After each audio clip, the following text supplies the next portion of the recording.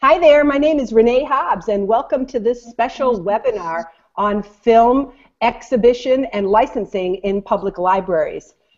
Today I am joined by an amazing group of panel members who are going to give us some insight on the power and the opportunity of using independent film in the public library context. So for about the next 60 minutes, I hope that you're prepared to be enlightened and inspired and actually learn a lot too. I'm really delighted to introduce our panelists, and I'm going to actually let them introduce themselves. So first we'll hear from Anisa and Eric. Can I unmute us?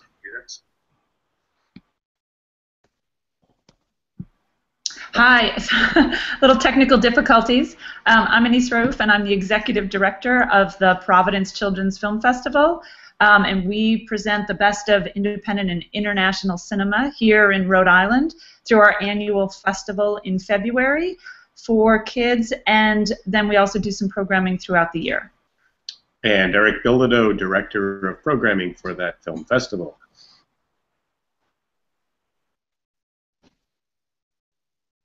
And Eric, what's your job as Director of Programming? Help us understand what that job is.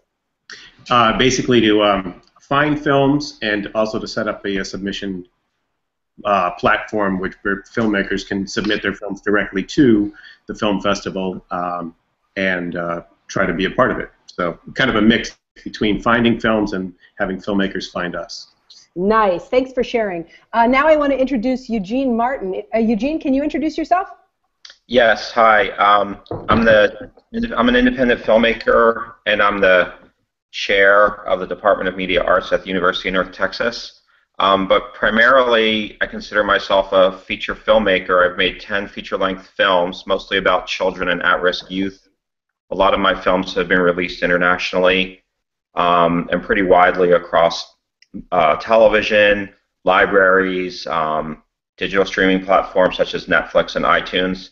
And so I'm in a constant conversation about how my work, even before I begin production, can have an audience impact, and how I can find an audience and aggregate that audience. So I think this conversation is incredibly relevant for not only people such as myself, but for librarians and users to understand the motivations for filmmakers and how young people really want to engage with filmmakers. They're very interested in the process of developing stories and then sharing those stories. Eugene, one of the most powerful films you've made recently is called The Anderson Monarchs. Can you tell us a little bit about that film and how that film is relevant to our interest today in screenings in public libraries? Yeah, I think so. The Anderson Monarchs is about a young group of 10 and 13-year-old African-American girls who play soccer in the inner city in Philadelphia, and it follows them over 3 or 4 years. And the film really isn't about soccer, it's about the development of youth in a community and how their development impacts the community in just incredible ways that are so often overlooked. And one of the unique things about the film is that it's really voiced from the point of view of the children, which was a very delicate process. And the film has had tremendous success in reaching a lot of African-American audiences internationally through television, through the Aspire TV network, through Hallmark Channel, through Netflix and iTunes and Amazon Prime. All of these venues, and the feedback, I've traveled around the country and I've met people that have seen the film and are just very moved by it. And so for me, the film didn't really make very much money, but I got the biggest audience for any motion picture I've ever made. And so it's been very fulfilling for me to be able to, now I can go back into these audiences. And I also did some conference presentations at the U.S. Youth Soccer Club and in London. The women's national football Olympic team in London really loves the movie. So what I found is that women from around the world could relate to the story because they all kind of had similar beginnings, because actually, ironically, United States is the only country where soccer doesn't come from cities. Everywhere else in the world, soccer comes from cities, not from suburbs. Here it's the opposite. So right now the film's going to be screening in Barcelona at a festival later this year. So again, over and over, I keep finding that if you've got a film that has a kind of a universal storyline, whether it's about youth or community or empowerment, it really has an evergreen status, you know. So the only thing that I could say that I did was I kept the timeline of the film kind of clean because I wanted it to be able to have a long life, and I think the educational setting was always in my mind as I was making the film and constructing it for an audience. Nice. Thanks so much for sharing. That gives us a better understanding of the kind of work you do and its relevance to the community and library context. Katie, welcome to our webinar, and you're waking up super early this morning to participate in this, so we're grateful to you. Please introduce yourself to our audience. Okay, hi. I'm Kati Irons from the Pierce County Library.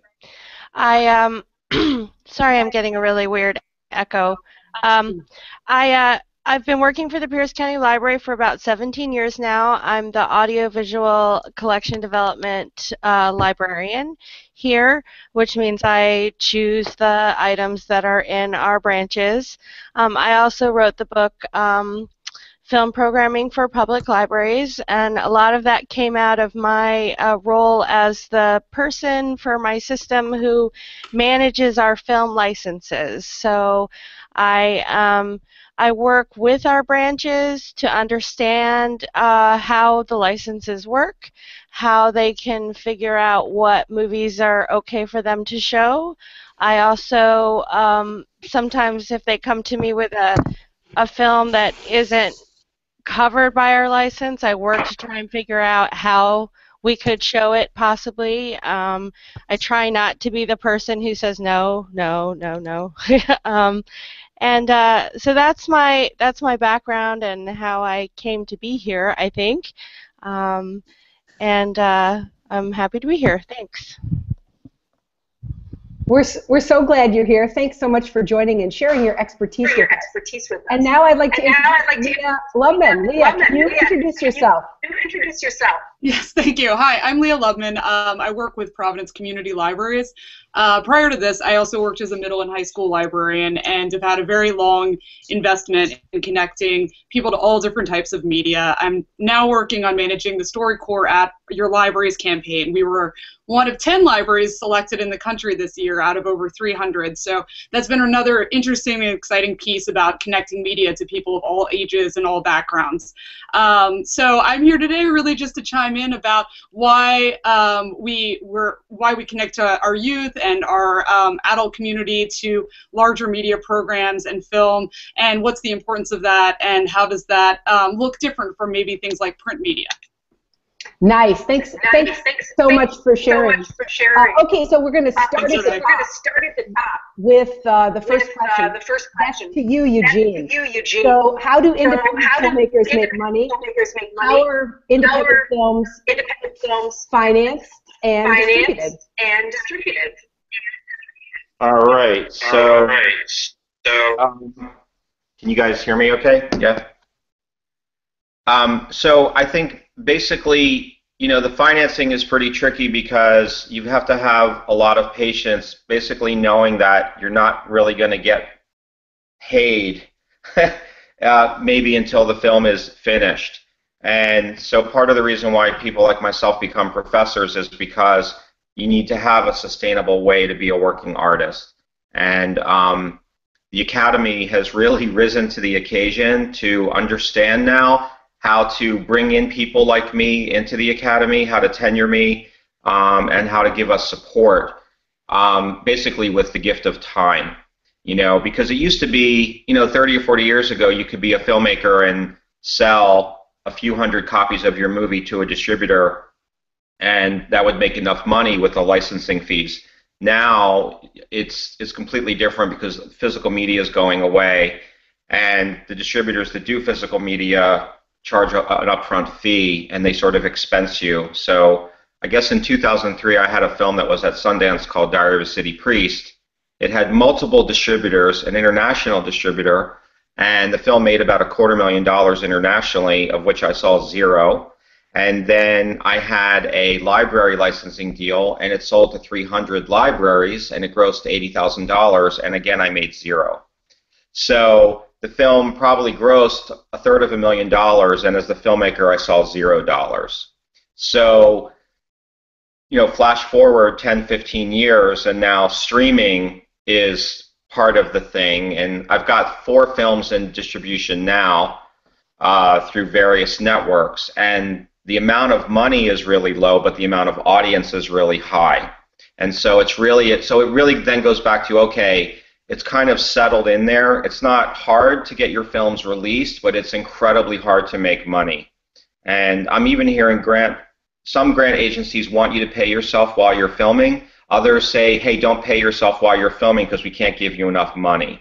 And so it's a terrible conundrum that places people who are trying to be creative and have a sustainable lifestyle. It makes it almost impossible to do that on its own, unless you're a superstar like an Alex Gibney or a Barbara Koppel, or you know, or you have an HBO deal. Because even PBS, like ITVS, they're only funding the end game now. When you sign a contract with ITVS, they pretty much want the film delivered within 12 months, which means that you're no longer filming, you're just delivering an editorial process.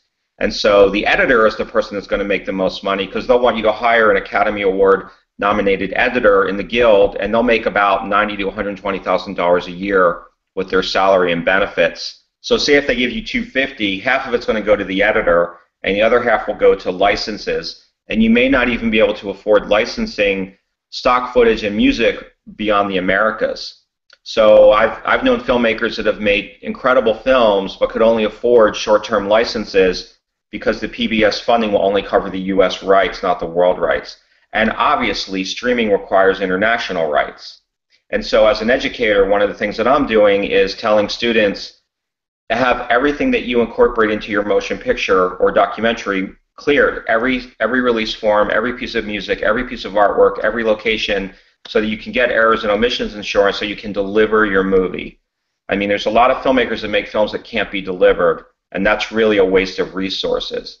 I would like to see libraries become easier partners for individuals.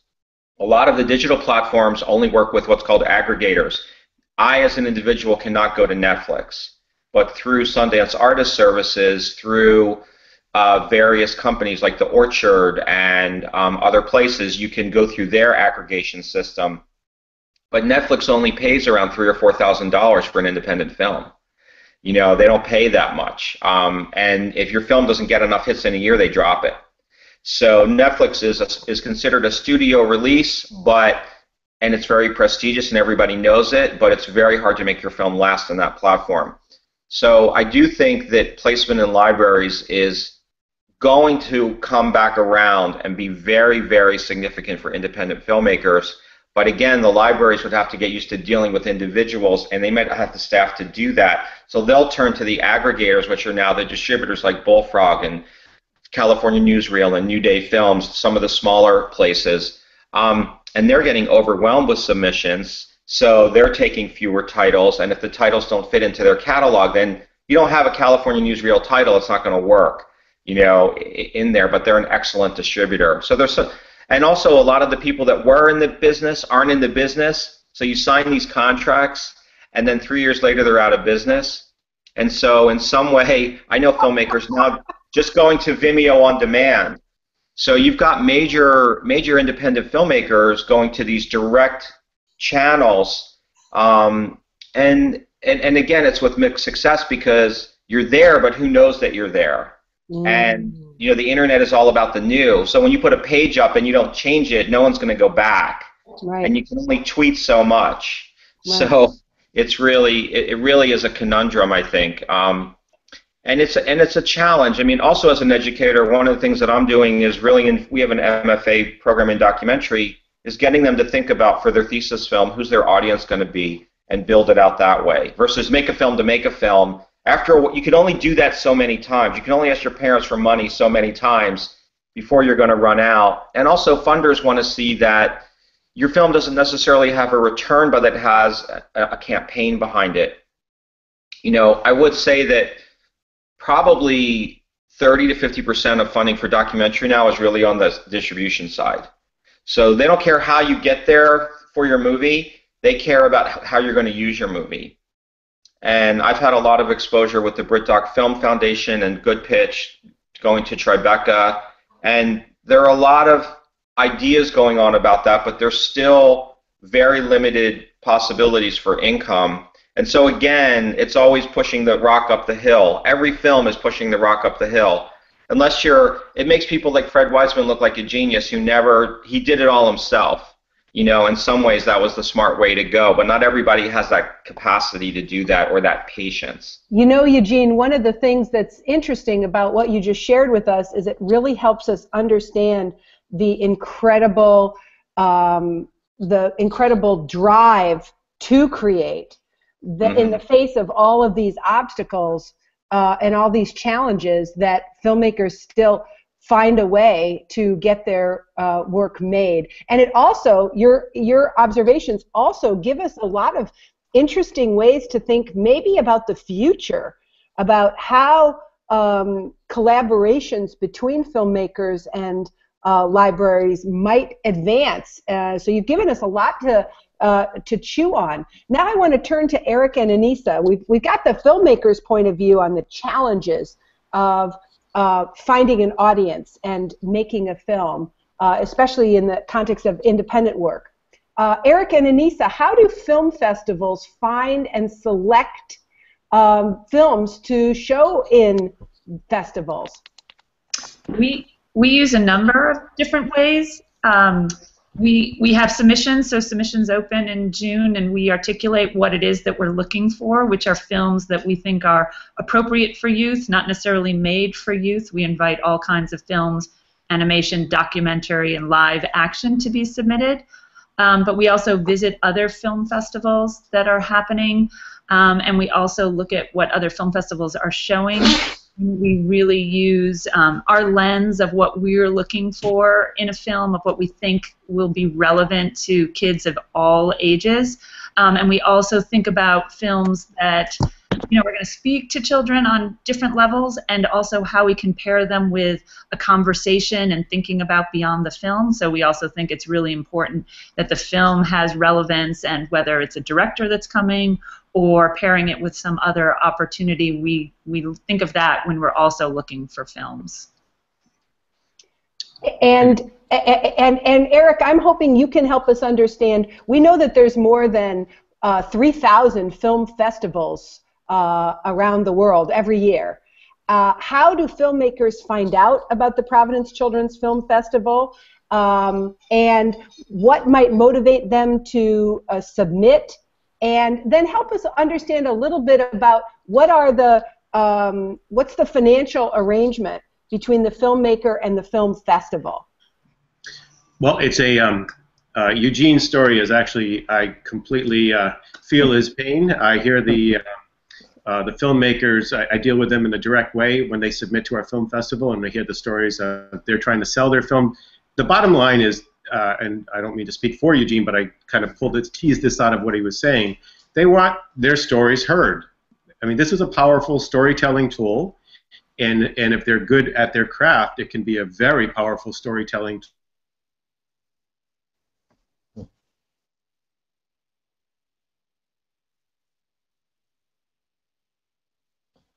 Okay, you guys have just frozen up on me for some reason, so let's just see about that. We're going to see how we get you back, but right now I'm not seeing you, so that's a problem. So ping me again when you're back, all right? Because somehow you guys have frozen out.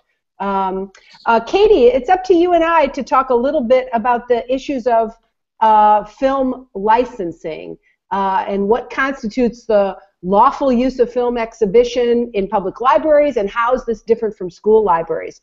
One thing for sure. Oh, are you back? We are back. Sorry. Great. We keep blipping out. Sorry. It's a bandwidth issue. No problem. It happens all the time. Okay. So back to you, Eric. What's the relationship between the filmmaker and the film festival in terms of the financial and the exhibition licensing issues? You bet. So with every story, every film has its own story when it comes to licensing or getting permission of the filmmaker. Some filmmakers are very eager to get their stories told and films shown by offering, not asking for an exhibition fee, or not putting limitations on when it can be shown, but saying just basically trying to get it out there as much as they possibly can. Other filmmakers will request some type of fee in order to help make some money back because they've invested so much of their life and their savings or their investment into the film. And then others have already signed away those licensing fees to a third party, and now I need to negotiate with that third party in order to get their film, regardless of how much the filmmaker wants it to be in the film festival. It's the distributor's decision to make, and the terms and according to what they decide, and that's not always in the filmmaker's best interest. At times I've actually gone to contact filmmakers when the distributor's been so disagreeable about how, not disagreeable, but have put together such a proposal that is astronomical that I can't believe that they're representing the filmmaker in a good way. That looks like you're going to say something, Renee. Sorry. Whoa! I'm just freaking out because you're basically saying sometimes the distributor is actually making decisions that aren't in the filmmaker's best interest. That's my read on it, but and so it's a people business, even though it's a lot of business legal arrangements being set up, but it's still person to person, and that there's still a lot of interpretation about what your intentions are. If you really want this film to be included, put together a proposal that makes sense, and so it goes across the board. Okay, so can I ask Eugene? Eugene, why is being in a film festival so important or not from the filmmaker's point of view? Well, if you're going up for tenure, it's very important because peer review is the way that we can integrate as Master of Fine Arts people into the academy when you're sitting there on a college committee with biologists and chemists. So but if I go back to the earliest parts of my career, the most important people for me have been curators. They're the ones that took a chance on me. And so I just have so much affection and respect for the process of curation. I'll give you an example. When I first started applying to Sundance in the early 90s, they were getting around 800 films a year in the category I was applying to. Now they're getting over 4,000. Wow. Wow. Okay, so we really, so thank you for making this beautiful point that film festivals are curators in very similar ways to the way librarians are curators. Absolutely. And that is a fascinating place of synergy between the two groups working in their different contexts. Okay. Well, so just real quick, so a librarian could pick up the catalog from the Providence Children's Festival and use that as a starting point for purchasing decisions. We sure hope so. Yeah. Right? But that's what happens, and that's why that's another reason it's so important. Eugene, you have sussed out our ulterior motives, and there you obviously go. we didn't take long. 25 minutes. There you go. We wear our hearts on our sleeves, don't we, Anisa? Yes, exactly. Yeah. All right, now let's turn to Katie, because Katie, we need you to help us out with a lot of librarians have some anxiety about how the licensing process works, what the rules are, what they can and cannot do. Can you give us a kind of an overview of licensing from the public librarian's perspectives, especially a library?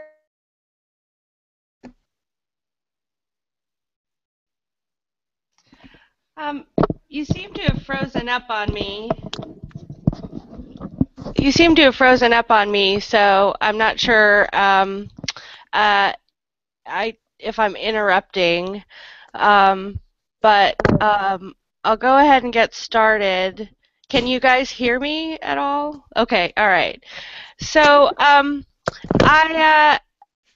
I feel like I'm like the wet blanket of this gathering, because I have to say that public libraries do need to have licenses or some form of permission to have public screenings of film, and that is the intimidating part, and that is the part that makes librarians nervous. And unfortunately, I can't say, oh no, don't worry about it. I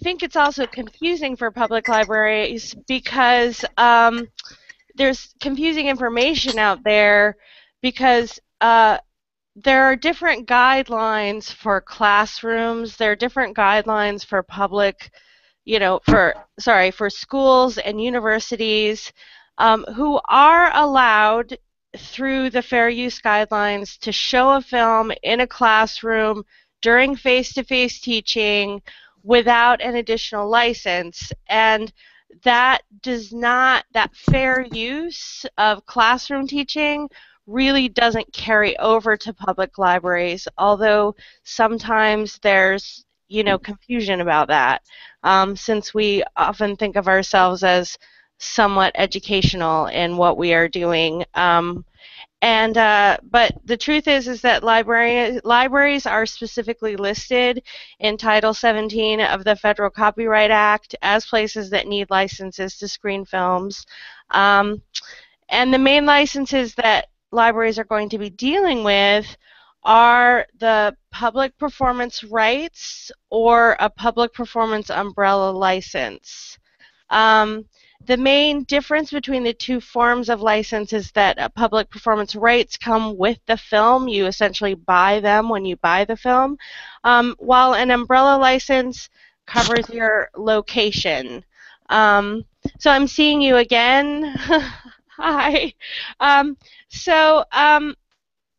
If you've ever shopped for, when you shop for films with companies like Bullfrog, PBS Educational Media, a lot of those films come with the public performance rights. These rights generally include the right to show the film in a classroom, library, or free public screenings. Films with public performance rights are usually more expensive, sometimes a lot more expensive than the same film sold without the performance rights. But if you're only doing a few film screenings a year of very specific topics, it can be a really good choice to get a film with the public performance rights. The other option, the common option for libraries, is the umbrella license. Now, with an umbrella license, you're purchasing the license and renewing it annually from a company like Movie Licensing USA or the Motion Picture Licensing Company. Now, in this case, these companies go to the studios, to the filmmakers, they negotiate the rights to show, and then if you have the license, you can show films that are films that come from the studios that are covered by the license. And the cost of these licenses are generally based on the population size of your community or number of card holders. Umbrella licenses offer you a lot more flexibility, but you really need to be committed to showing multiple films a year. The cost of an umbrella license doesn't make a lot of sense if you're only showing like one film a year, or So, and then I think also what you can do, and a lot of librarians don't think of this, but I think is in keeping with the topics raised in this conversation, is you can go directly to the vendor, to the studio, to the filmmaker, and I wouldn't recommend trying this with Disney, but it can be very effective with small studios or independent filmmakers. If I can say, I mean, that's exactly what has happened in the past, where we just go directly to, and often they don't have a problem. They want to get their stories told. They're thankful for being in the loop. They're thankful for being, getting the film out there. But asking goes a long way. Although I know librarians don't have the bandwidth to, go search out every filmmaker or distributor. But it doesn't hurt to ask, and often it pays off. So, sorry to interrupt. Fascinating, fascinating. Katie. Oh, I think in cases where, like, you have a local filmmaker or there's a film that's directly relevant to, say, your a lot of libraries have like the everybody reads the same book program once a year. If there's a film that's really directly related and you really want to show it, reaching out to the filmmakers can be very helpful. It it doesn't always go well. It doesn't always work, but it can, you know. And I think a lot of especially local filmmakers are excited about the thought of their film being shown at the local library. You know, get them to come in and talk about it. It can be a really wonderful program. Eugene, have you ever had the experience of dealing directly with a library, and is that what you want to do, or do you prefer to work with a middleman? I love working with libraries directly. They're very responsive. They ask great questions. They pay on time. You know, like, you know, stuff like that where it's just such a, it's always talked about, oh, your film could do well in education. That's where you're really going to recoup. That's where you get your audience. And, you know, I think what was being alluded to earlier with having difficulty dealing with distributors is that distributors want to pay for films to show at festivals. You know, that's kind of a long-running thing where, you know, if let's say you were nominated for an Academy Award for short documentary, you might get 30 or 40 festival invites. The distributor will go, well, that's $300 or $400 per festival we should charge. And so they see that as distribution income. You know, for filmmakers such as myself, I just see it as part of the mission of the movie. But the part that can have some return is dealing with the library directly. So I just sold one of my short docs to LaSalle's library, and it was very easy, you know, and it was fast, and they told me how they were going to use it. We set a fee, and we just did it. So it was really interesting hearing the description of usage for everything. Our library at UNT just purchased, is working with Canopy Streaming. So we have now 15,000 titles, including almost the entire Criterion collection, all the Bullfrog films, Kino Lorber, a lot of the really great distributors that students can use. We're actually looking at seriously, for the first time ever, starting online courses because of the amount of library usage we have through streaming, which we would have never done in the past.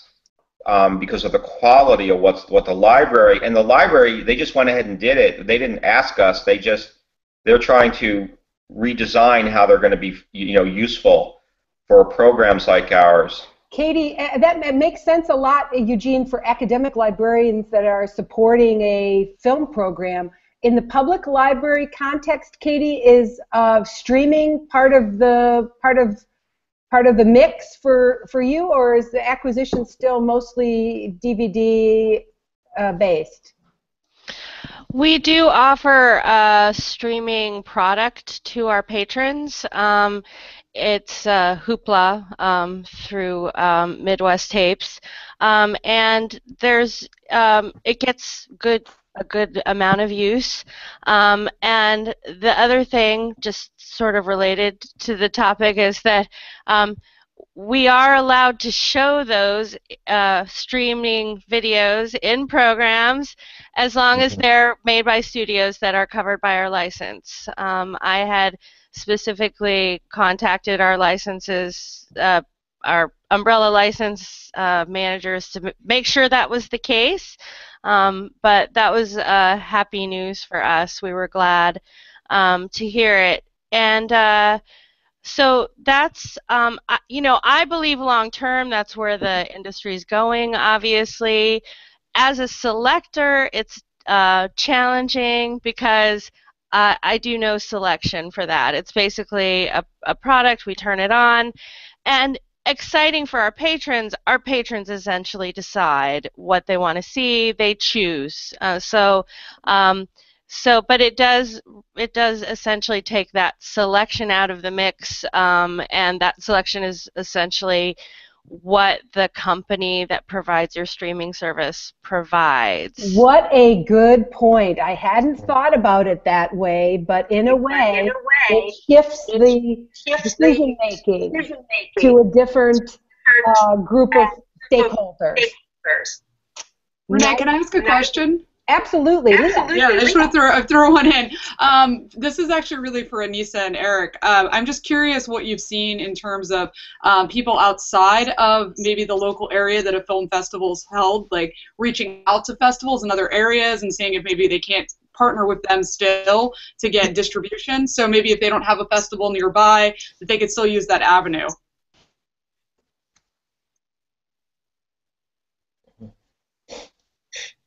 Sorry. You're able to hear me. I put their microphone. It's ideally the filmmaker's call. When we're dealing with a film that's showing at a festival, we limit our licensing to a time period and to a number of days and a number of screenings. So, oops, can you hear me? Uh-oh.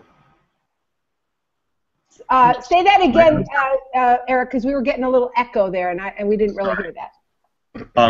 It's a little bit difficult to coordinate with outside of our community, our film festival community range, with like say a library in Connecticut or something, just because it's up to the filmmaker to figure out whether or not they want to circuit their film there, if they want to have it shown there. We're licensed for a certain time period for a certain number of shows, and that's all. It's not an open-ended license where, oh, go find another place to show it, and you can show it there too. And it's like, we of course want to promote it and be a proponent of more shows, but we're very limited about how we can show outside of our own festival time frame. It opens up. So Eric, that's a really good point. So we can't be leaning on film festivals to do the exhibition licensing for us, right? As not necessarily for that. It's much like Eugene had alluded to. Basically, we're here to introduce a film, something you might not have known about, to be a resource, and then hopefully, if it's something of interest, then to be pursued by libraries. We're happy to help, do as much as we can, but it's still, yes, the main thing is just bringing a film here to maybe introduce something that wasn't here before.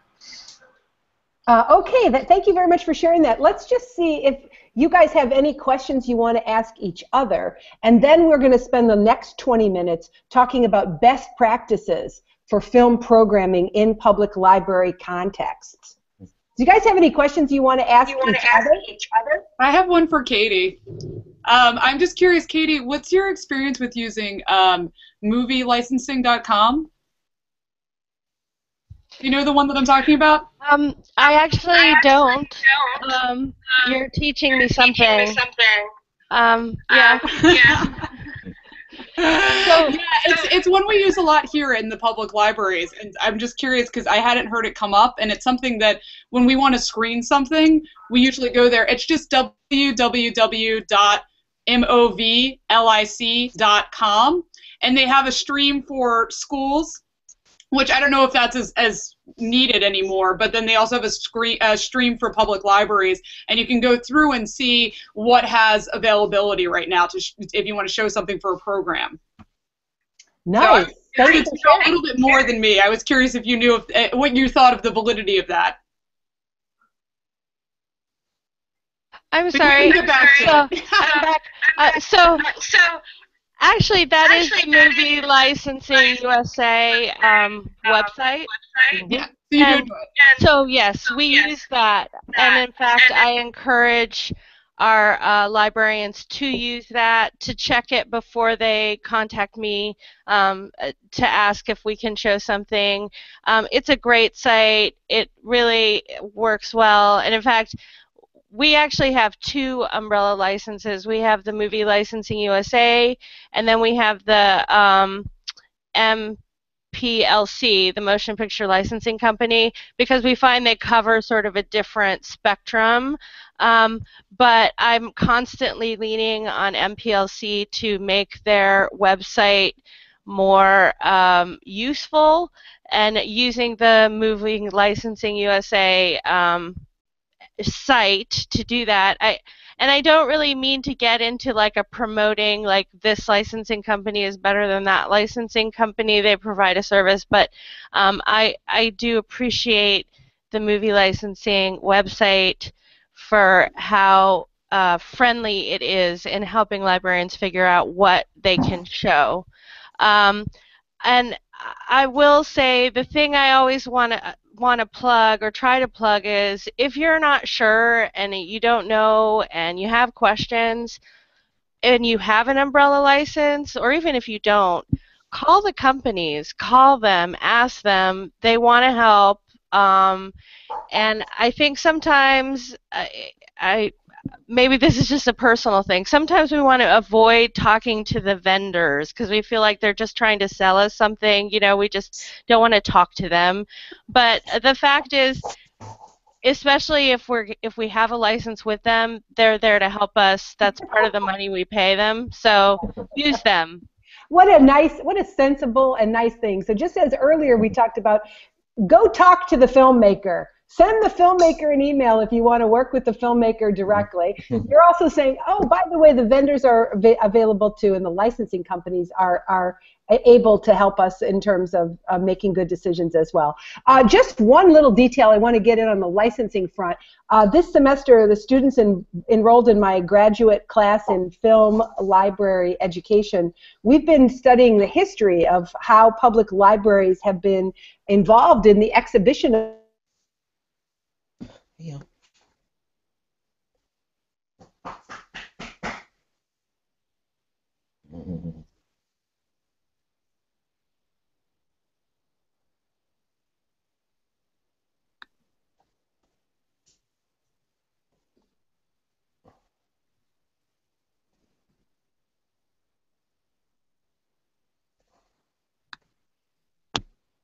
Should we do questions for each other?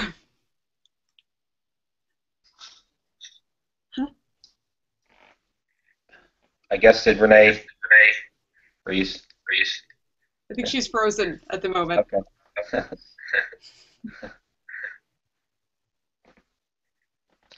So Lee, I don't think we've really heard from you about what you're working on, and maybe you could talk about your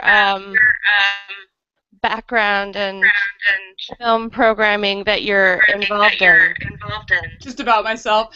You know, a lot of the work that I'm doing with film at the moment, since I've been so mired in StoryCorps, anything else is going with the Children's Film Festival. So that gets kicked a little bit over to Anisa and Eric's domain, and then we've been really lucky to partner with Rimosa as well as URI with making films with teens here. And most recently we did a small teen film festival where we showed films that our kids had made, and then we also looked at other local teen films, and that was really like one of those things where we didn't have to do anything with licensing. This was all really in-house, local media making, and because they were movies that were made by our community and also by other teens, the kids had a lot to say about them, which was a really cool way to engage them on talking about you know, movie making or things that they want to aspire to do, or what ideas they think are being conveyed. And I talked to Renee a little bit about this too, which I think there's that component of it's so interesting to talk to kids about how we read media. And also when they are media makers, how does that change the way that they look at media? So that's been a bigger discussion that we've been having here in Rhode Island as well with the Providence Children's Film Festival, which is how do we engage kids on learning to read media. And if you don't expose them to those conversations and you don't expose them to those films, they don't have an opportunity to do that. But you also, I think it's really important to stress how much you have to create a safe space for them to do that, that every idea is welcome at the table, and not only from the staff, but also with the other kids, and that it really is a sort of shared creative space. Hi, Renee, welcome back. Wow, thank you so much for making that great point. It is a really interesting thing to think about how librarians support both the the critical consumption and the creative authorship dimensions of making media. And so I assume that means you are smack dab in the middle about talking about best practices. Why don't we go around the room and talk a little bit about what are some of the, following on Leah's great point, what are some best practices that you've discovered or things you'd wish for in library programming around film? Who wants to go first? I can start.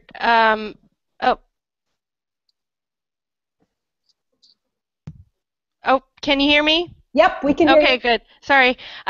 So one of the things I wanted to talk about is libraries using community partners to help with their film programming, and certainly reaching out to filmmakers, to studios, to film festivals is a way to go about that.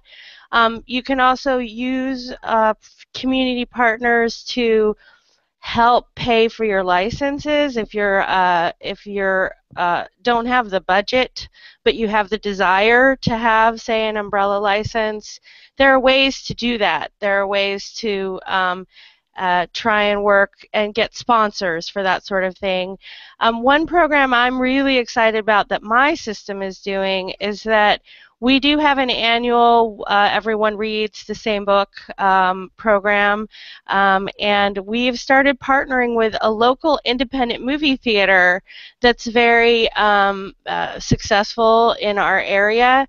And last year our book was, last spring, was The Boys in the Boat, and which is about the rowing team that went to the 1936 Olympics. I can't remember the years, but the one that was held in Nazi Germany.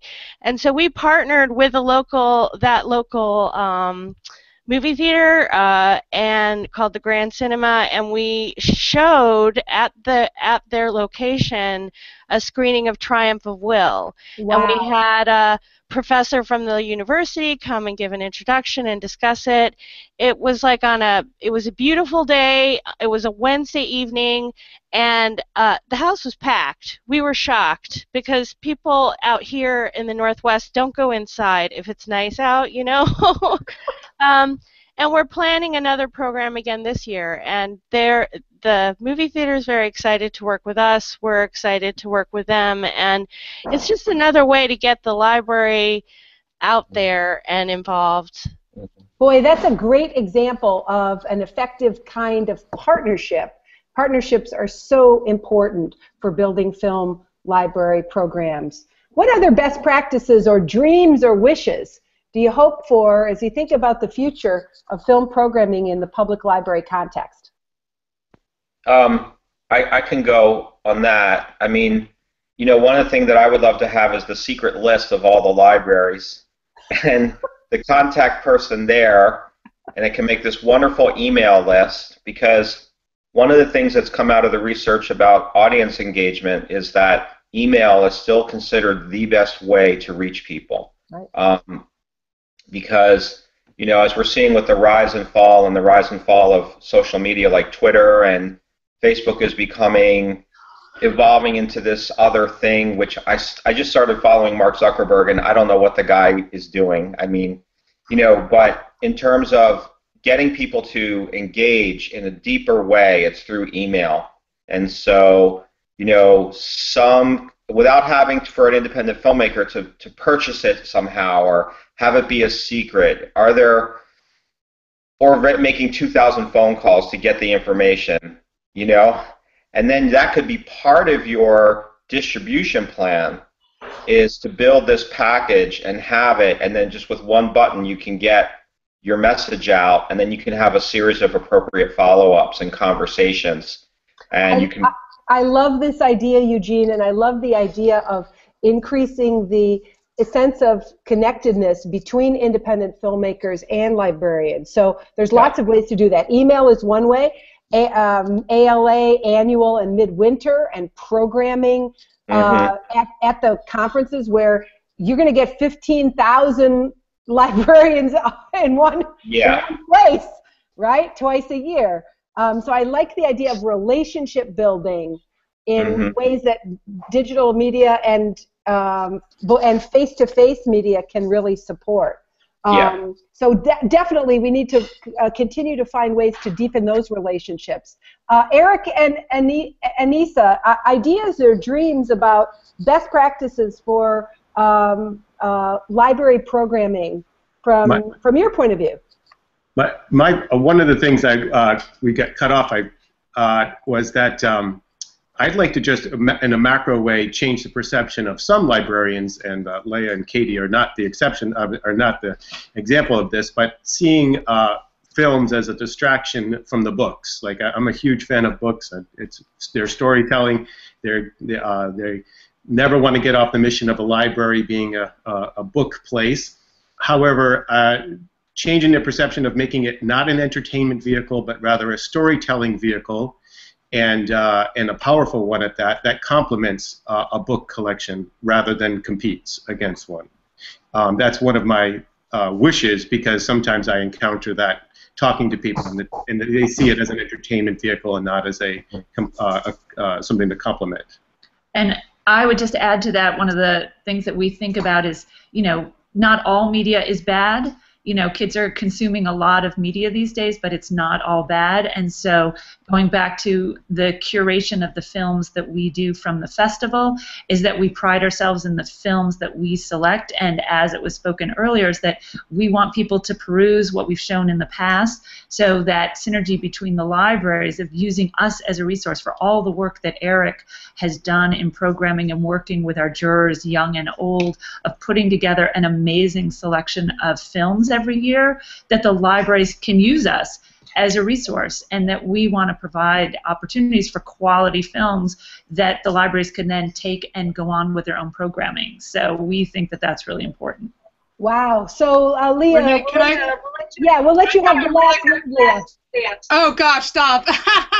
No, I just really wanted to say, I know this is kind of a boring conversation to sometimes revisit, which is licensing and libraries and how do we do this, but I think it has such a bigger importance, and the bigger piece is that if we don't do this work that is sometimes hard and sometimes difficult and sometimes pushes us in areas that we don't feel like thinking about, we cannot give access to so much of our community. And I think that that's the biggest thing that is my dream, is that we have so many kids that come to our libraries here in Providence that would never have these experiences, would never have access, would never see these movies or be exposed to making films. And if we don't do the hard work of figuring out how to crack the licensing code and how to get these programs in there, our community is not going to have access. And that's why I feel it's so important to do this work, and why that's my bigger dream, is that we will all work together and give as much access to our communities as possible. I can't think of a better way to conclude the program. I do want to try to do a quick and dirty summary, and so let's talk a little bit about what we accomplished today. Today we've heard from some amazing filmmakers, film festival organizers, and librarians about issues related to film exhibition and licensing in public library. We asked a bunch of different questions to understand the economics of how filmmakers make money, and how film festivals screen films, and what constitutes the lawful use of film exhibition in libraries, and what are the best practices in libraries for exhibition, and why does it matter? And here's what we learned. We learned that independent filmmakers make money by selling the rights to exhibit their films. They use film festivals and film distribution services, and they market independently. And filmmakers pay a small fee to enter their films into the film festivals, and that helps film festivals promote and market the film. We learned a lot about public exhibition licensing, and that licensing process includes two different kinds of licenses: public performance rights, which come with the film when you purchase it or rent it, and public performance licenses, or sometimes they're called site licenses, that are location-specific, one-time only kind of events. Licenses may limit how you can promote the film to a general audience. Maybe in some licenses you can't use the film name, or the name of the actor, or the name of the director. Licenses may also limit whether you can sell tickets or not. And there are two main licensing companies that supply licensings to libraries and other organizations. Finally, we talked about best practices in library film programming and how important it is that they be sensitive to the diverse needs of their patrons, and recognizing that children and young people can learn to read and write using, oh my goodness, let's spell it correctly, ladies and gentlemen, film and video. And that successful programs can be designed to entertain, to inform, to educate, and inspire. We talked about the importance of partnerships with community organizations to support and sponsor film programs, helping increase the visibility and relevance of the public library. We heard some really good stories about that. And we recognize that film programs take time to develop, that consistency is important in building patron awareness of film programming. So with that, I'd like to thank my special guests for today, Leah Lubman of the Providence Community Library, Kati Irons of the... Katie out there in Washington, D.C. She's the Pierce County Library, and it's Washington State. Washington State. Thank you so much. Eugene Martin, filmmaker extraordinaire from Denton, Texas. And finally, my partner in crime, Anisa Raoof, Executive Director of the Providence Children's Film Festival, and her partner in crime, the amazing, talented Eric Bilodeau. Thank you so much for joining me. I hope you are inspired to do some film programming in library, and if you do, let us know, all right? Thanks again. I'm Renee Hobbs at the Harrington School of Communication and Media and the Media Education Lab. Hope you join us for another webinar soon. Thanks again. Bye-bye.